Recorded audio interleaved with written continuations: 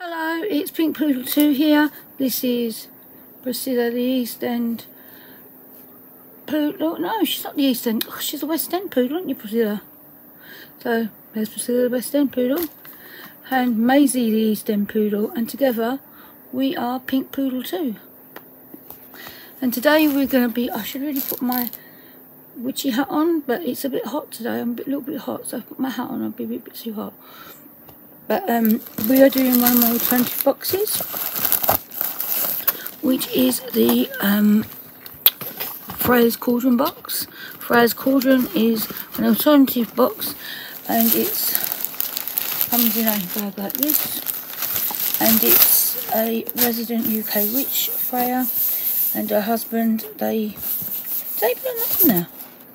Well, they do, look, they put that on there. They do this box. It costs £27 a month, and I really enjoy it. It's very different to my witch casket, which I love as well, but because they're different, it's really good. They don't say the same things all the time or anything, so it's really cool. So they have different takes on it, you know, different witches, different things. So we open it up, and it says here, it says, "Thank you, Jean, have a magical day, blessings, Freya." That's really nice that they do that. So we have a little cheat sheet here, and it tells us about what's in the box, but also October, the moon correspondence. There's a super full moon on the 17th of October. And then we have some information about smoky quartz, wormwood. Now I actually grow this out in my back garden. Wormwood, or what is another? It's close to, what is the other one? Mugwort. They're very close to one another. But I've got wormwood out in the garden actually. I've got quite a lot of it growing. So it's about that. We'll come on to that later. And it says magical things you can do in October. For some of this month, it's Witch's New Year, marked by Samhain.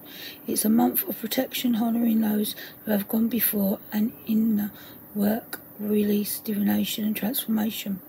Create an altar displaying the photos of your grandparents, the people that have inspired you and that have passed away. I do that on Samhain. I put the pictures of people on the altar. You can set a place for your ancestors at Wales Eve, but I always put pictures on the altar instead. Carve a pumpkin, which I do. Similarly, light the window to guide the ancestors to you. Apparently I don't need to have that sort of thing. Apparently this house is a beacon for them anyway. Apparently this is what I got told. So do a release ritual to discard emotional baggage. Use your favourite divination tool. Redo a fresh protection manual. Meditate. Place pumpkins, apples, gourd, seeds, nuts and leaves in your altar. Yeah, I'll do that. Yeah, so it says to create a hearty pumpkin soup or pumpkin pie. Make apple and cinnamon tarts. That sounds good. Yeah, so there's that. So we'll get to the other bits for that, and then we've got what's in your box. So we are now entering my favourite time of year. I love autumn, and of course this means we are on the road to Halloween or Samhain if you celebrate the Sabbats. As October is this month of the ancestors, we are focusing on ancestral magic and a bit of Halloween thrown in for good measure. Whether our ancestors practice witchcraft or not, they are all powerful people who achieve great things through their lives. Altars, after all, did they not achieve great things, you would not have been you. Working with our ancestors does not mean you give them a pass in our lifetime, but those from many, many years ago. Our boxes help us to draw on magical energy for ancestors and empower your own spells, rituals and daily life. We have so much to thank them for, and don't have the when the veil thins on the 31st to offer thanks to our ancestors. It's a bit like Day of the Dead, isn't it? They do that. And like it shows you, I know it's a children's brand of Disney, it's Coco, it shows you on that. Whatever area they lived in. We should all give thanks for our gifts and what they do. Simple, writing a note saying thank you to all that you've done for me to guide me, and fold the note up and burn it at the cauldron will send a message out to the universe. Oh, that's a good idea. I never thought to do that. What I was going to say was, I've forgotten now. Yeah, my parents always said, for some reason, do not cast spells and do not... And like, why would they say that to me? But they know something I didn't know even then when I was younger. Because they used to say, oh, go at me about like burning incense, and they're like, you better not be doing that, you shouldn't be doing that. And like, as if like it was, they knew, I don't know. So it took me, that's why it took me a long time to actually, you know, I've denied things for a long time. So, right, so, yeah. The first one here, it says, Freya's Cauldron, Wormwood. Here you go. Wormwood, right? Not for consumption. I can go and get some my dried wormwood and show you what it looks like again. Sorry, I went down to the garden to pick some. What? Now they're saying this is mugwort and not a yes, I think you can see the difference. This is wormwood that I've dried. That's been growing out in my garden. You can see the leaves are slightly different to the leaves on the mugwort. So that's mugwort, and this is my dried wormwood. So yeah, I got that anyway. And so anyway, we were talking about mugwort, weren't we? Where is it? Not mugwort, wormwood. So this is the same as this. I've got loads of it outside. So it's a different colour, but this is definitely wormwood. I'll check it again. I did check it before I actually dried it, but we'll check it again anyway. But oh, it's got so warm all of a sudden. That's the matter with me, honestly. Let's see if you can tell.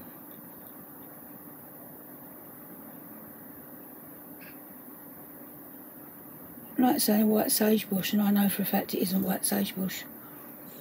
So, yeah, so this is what this looks like as well. This is like what I've dried, and this is that. So, right, so let's read about it instead of me keep going on about it. This month we have included wormwood as it nicely fits in with our ancestral box. This is considered to be one of the most magical ancient herbs. It has long been associated with powerful women and has a rich history of use in magic rituals and medicinal purposes. Wormwood has been used in magical purposes for luring love, cleansing, protection from the ancients, and evil spirits and divination. As usual, this leaflet comes with some herbs info. It can be used in numerous ways. They can be burnt in the cauldron, scattered around the altar, or placed in a bowl if you like to keep things tidy. They are a valuable ingredient of spell bags and filling poppet dolls. Herbs can be also added to magical oils you can use to empower your spells and rituals. Right, so read a bit more about it. Like I said, like it's definitely. Oh, I've got so much wormwood growing out there now. I don't know why. I've got mugwort as well, but don't know. I decided to. I think I must have got. I don't know, but it's growing out in my garden quite a bit. It's the first year it's grown really like wormwood. Botanical name Artemisa obstan. I don't know how to say that word. A delirious perennial plant with highly aromatic green-grey foliage. Native to North America, the temperate regions of Euthanasia, naturally in Canada and some northern United States. And I don't know why, I must have bought some seeds. So it corresponds with fire, air and earth, planets Mars, Mercury and Saturn, zodiac Ariel, Gemini and Virgo. Psychic abilities, divination, love, protection, calling spirits, luck. Caution can cause toxic smoke, avoid burning indoors. Psychic abilities, burn the leaves to clear psychic channels. Divination, burn as incense during divination to clear thinking and perception. protection with the use of mugwort in a cleansing stick to clear negative energies. Wrap a small bunch of in a transparent paper and carry it with you as an amulet toward negativity. Sprinkle around the house and hang in windows and doors and ward off evil spirits and disease. Use protection. Yes, I have got it hanging up in the middle room at the moment. And there is some, I think there must be some in the fairy room as well. Love, tie a piece of paper with the word love and write around a twig, put it under your bed. Calling spirits, so can both banish and attract spirits. Luck, hang wormwood at the entrance of your home to attract wealth. I might do that actually for Paul. Its compounds can produce toxic effects, so do not use without medical supervision. Even a low dosage can be toxic when taken internally, so also burns skin. Only use a lotion given by a practical doctor. So yeah, so can't really take it unless you like get proper advice on it, but I'll grow it. And yeah, so that's, well, that's interesting to know that I actually do grow wormwood and mugwort. Right, so then we've got a spell bag, which is here. And this is a spell kit for this month. Is a threshold protection spell, perfect for the coming year of Halloween. Halloween celebrations can be used at any time of the year when you feel you need it. You can also cast it on the full moon to keep protection active. So we've got this, and it says you have to, I've already put a thing aside for it. Boil it in a saucepan, pour 2 bottles, use the bottle you will decant into, bring that to the boil and reduce the heat. When the water is simmering, add the herbs, use intuition how much you use. Don't forget to write down the amounts you've used as you go. Allow the herbs to steep and simmer in the water until water is reduced by half. Leave to cool, strain through a muslin cloth into a jug. At this point there is a couple of ways you can use the liquid. You can wipe over thresholds and decant liquid into a spray bottle. You can spray around thresholds, windows and door frames. Wipe spray intent, and yeah, well, I'm going to do that for sure because I've already earmarked something for that. So, oh, it's really hot, isn't it? It's really, I'm hot, I think, because I've got a sort of jumpery thing on, and it's quite hot for that. And it's too cold to wear a t-shirt, but it's a bit sweaty. I feel a bit sweaty. Or is it just because my middle age is catching up with me now? I feel cold sweat. It's very cold. I think it's my old age. Right, then we have a beautiful quartz tumblestone. As usual, there's info on the sheet. At the back of the moon current this month, being the month is over the dates, blah blah blah. Right, so let's find about this beautiful stone.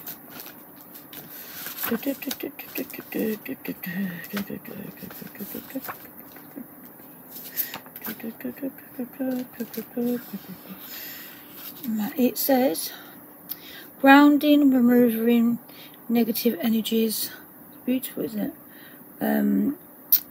Energy stabilizer, cleanse, purify energy field. Yeah, ground in, meditate with smoky quartz, removing negative energies, energy stabilizer, cleanse and purify and protection. This is really pretty though. I don't know if you can see it. Can you see it? I don't know if you can because of the sun. See if you can see it like that. Here's what it says on the tin. It's a quartz, but it's like got like this smokiness about it. It's got some like indentations in it as well. Like, I bet it's just really beautiful as a rough stone as well. You got like little bits of whatnot in there. Can you see? I don't know if you can see it. Ah, yeah, it's a lovely stone. Really pretty. So that's that. Then we have our spell candles. Spell candles. I can't speak today, can I? As usual, we've included a black candle for the new moon spells, a white candle for the full moon spells, and a purple candle for you to use at Halloween. So we used to get 4 candles, but now we get 3. It's beautiful purple, that. I love that purple. I smell like candles. Why wouldn't they smell like anything but candles? It's still lovely, isn't it? Then Hello Pumpkin enamel mug.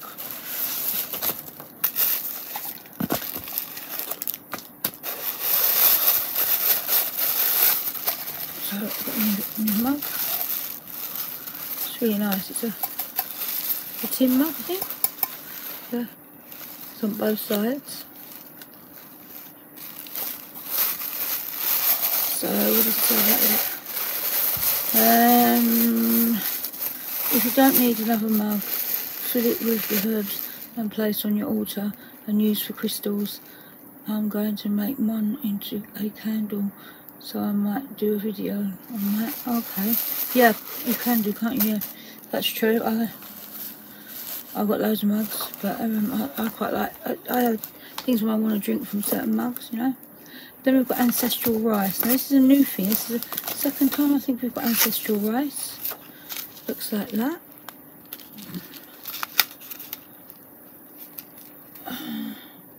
Rice is association with abundance, so it can be used in spell casting to increase productivity and intent. And it says here, rice is produced during a ritual by resident witch Freya. Well, actually, it's me, and I'm the only one here. Magical rice is a very powerful ingredient to use in spells and rituals, and also very easy to use. If it can be scattered in place in a bowl on the altar, it can be added to spell jars and charm bags. Basically, you can use most ways to use herbs, except for sticking in candles. Probably as you could end up a bit messy. I will go through the updates and all my findings. Rice is great for abundance and soaking up negativity. Unwanted spells you can feel might have cast you. This label on the back of the packet is giving you how to use it. This rice has been created to help draw energy from your ancestors to empower, strengthen your spell ritual. Okay. What's that?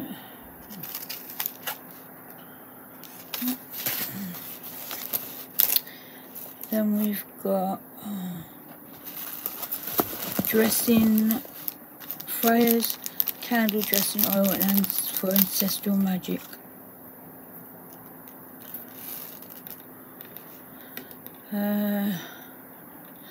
Another of my own creations is powerful oil. It smells very nice. Help to connect you with your ancestors and draw on your knowledge. So you can anoint a candle, drop in or two in a spell bag and jars. So there's that.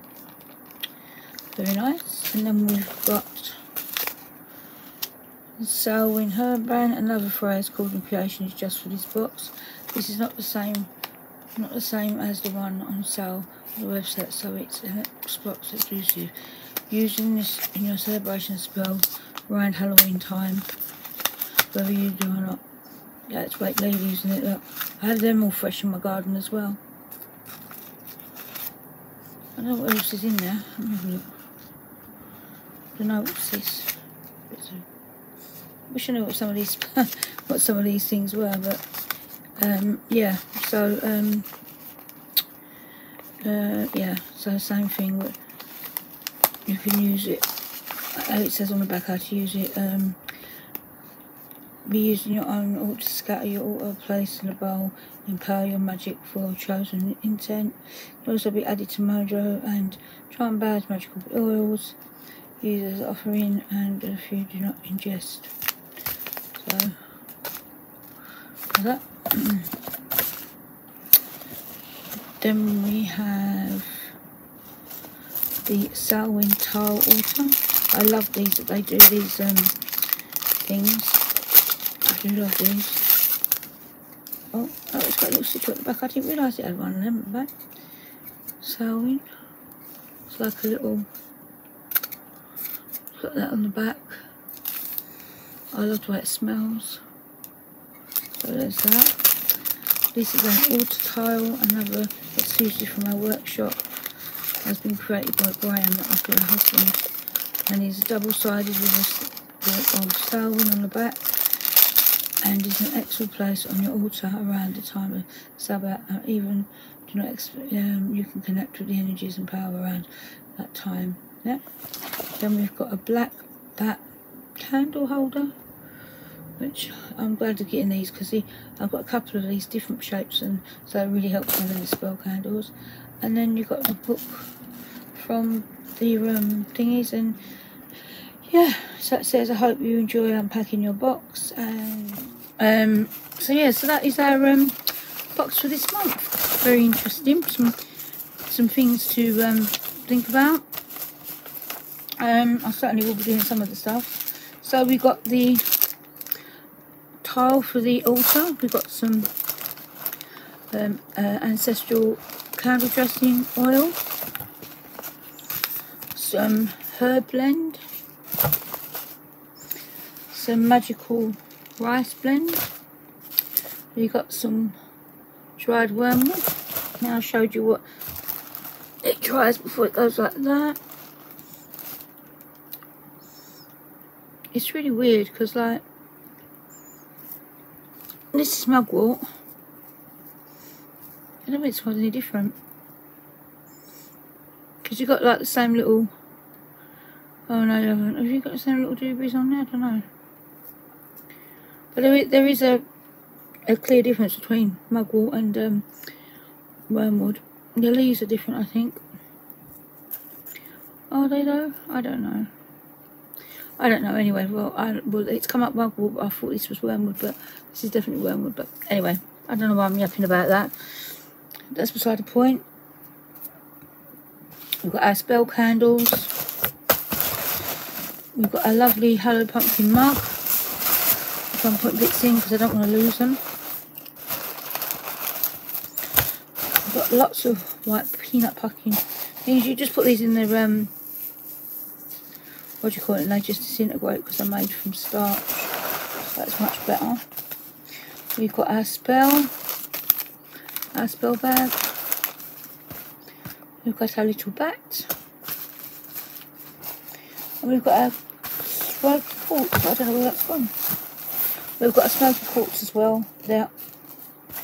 There's that. And then we've got our things for our